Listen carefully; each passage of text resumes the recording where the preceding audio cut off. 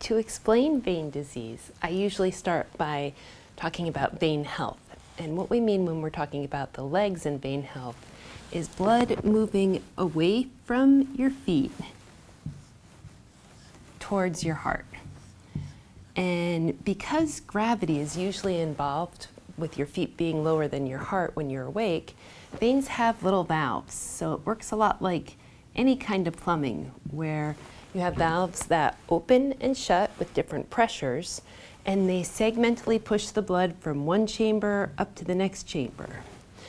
Vein disease comes in when you have a broken valve, and those broken valves usually happen at a junction where you have healthy flow in one vein and a broken valve right at a connection.